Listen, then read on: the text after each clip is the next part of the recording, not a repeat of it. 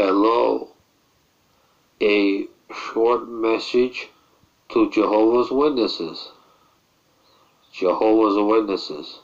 The Watchtower Bible and Tract Society teaches that the Lord Jesus Christ is the Son of God.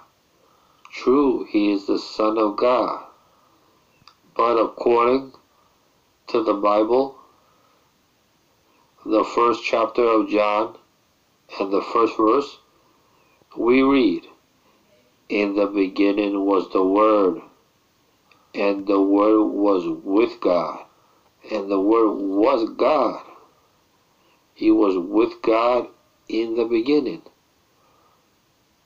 So here, the Word who became Jesus Christ was God. And because the Lord Jesus Christ is God, He is also the Creator.